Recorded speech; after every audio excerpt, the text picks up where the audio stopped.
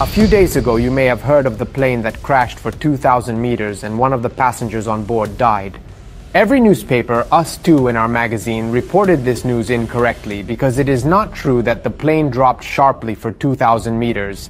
And it's not us saying this, but the data. Flight data are available on FlightRadar, a site that shows air traffic data of world flights in real time, including those mentioned in the news. Obviously, the data can sometimes be a bit complex to read. In fact, we were only able to clarify things after the site published details from the first investigations. Before we look at the data, let's do a brief recap of what happened for those who haven't followed the news. Ciao ragazzi, this video was written and filmed in Italian by our team of scientists, storytellers and video makers, manually translated into English but dubbed with artificial intelligence. Long live culture, and let's go back to the video. While we were editing this video, news emerged of another turbulence incident, this time affecting a flight from Doha to Dublin. There were several injuries on board, but we don't have much information on this yet, so I won't go into detail for now. However, be aware that such strong turbulence occurs very rarely. In fact, every day thousands of planes take off around the world, and such strong turbulence can truly be counted on one hand. And even rarer are turbulences where there are injuries or even fatalities. So let's talk about turbulences and about what happened on the flight to Singapore. Let me say that if you have upcoming air travel plans, there's no need to get carried away and panic. There's nothing to worry about. The main character of this story is Singapore Airlines Flight SQ321. The Boeing 777-300ER departed from London to Singapore on Monday, May 20 at 11:38 p.m. with 230 passengers on board. In the early morning hours of the journey, nothing significant happened, but once the plane flew over the Andaman Sea, the first significant turbulences began. You might say, well, nothing unusual. Turbulence is a relatively common phenomenon when traveling by plane. This is indeed true, but the turbulence that hit this aircraft was exceptionally violent, causing a lot of chaos on board. The passengers who didn't have their seatbelts fastened at that moment were thrown from one side of the plane to the other, amidst plates, cutlery, and food scraps that flew everywhere.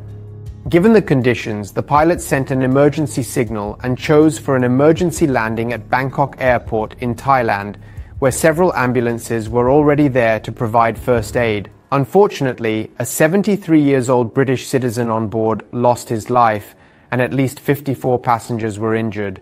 But let's look at what happened from a technical scientific perspective. To understand what happened, we can first look at this graphic, where the blue line shows us how the plane's altitude varied during the journey. So here is where it departed from London, takes off, travels, and at a certain point starts to slightly descend.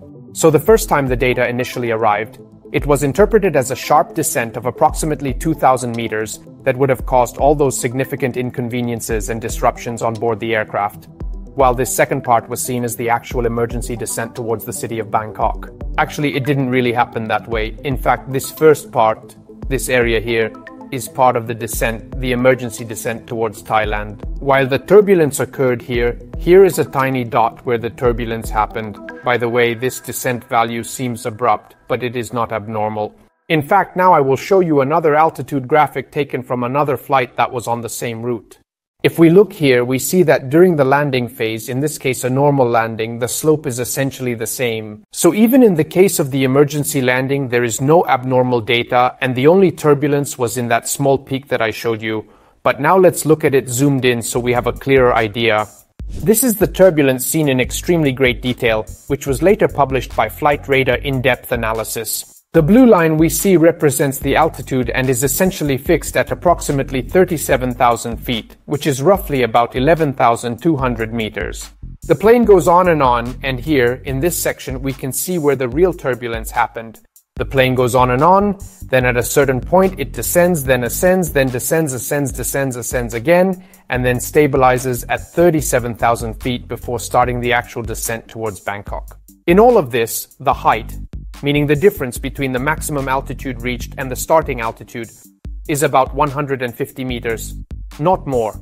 So we are not talking about nearly 2,000 meters, but 150 meters. So we agree that indeed, even though the difference in altitude was smaller than initially reported, it was super violent. This gray line indicates how the plane's vertical speed changed. So we can essentially see that there are some very, very steep points here, here, and here.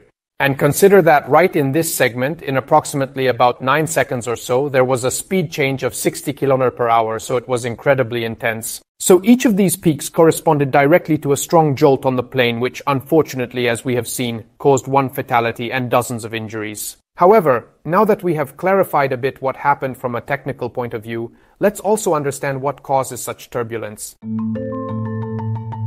Usually a turbulence, as the name suggests, occurs in turbulent air conditions, it is to say when the air does not behave linearly but chaotically moves. When the aircraft enters or exits one of these zones, there can be more or less violent jolts.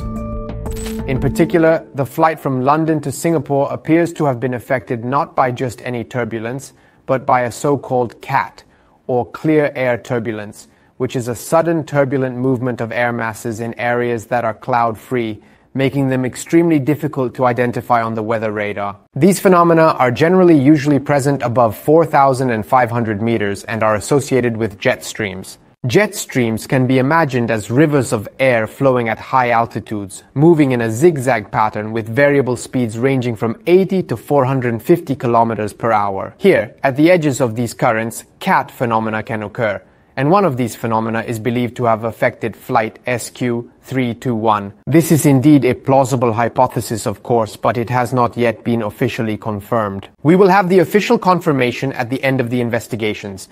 Before we say goodbye, I wanted to explain one last aspect. That is, what happens to passengers who are on board a plane during turbulence? The main problem in these cases is that when a plane encounters turbulence, everything inside it, if not secured, starts to move around violently. Let me explain. Imagine being on a plane and suddenly encountering turbulence. If you have your seatbelt fastened, you are anchored to the plane, so you feel the jolt, but you remain firmly in your seat. If you're not wearing a seatbelt and the plane suddenly goes up and down, you risk hitting the overhead locker violently, injuring yourself. Well, then it would be enough to just keep the seatbelt sign on all the time, right? No, it's actually not that simple, you see. If so, that signal would lose some of its meaning because at some point it would be ignored. And when passengers should really fasten their seatbelts, they wouldn't know. That said, our advice is to always keep your seatbelts fastened to reduce any risks associated with turbulence. Alright guys, thanks for following me up to this point. I hope you enjoyed this video, and if you have any other curiosities about the world of airplanes, let me know in a comment. We'll see each other in the next video, always here on Geopop, Science in Everyday Life.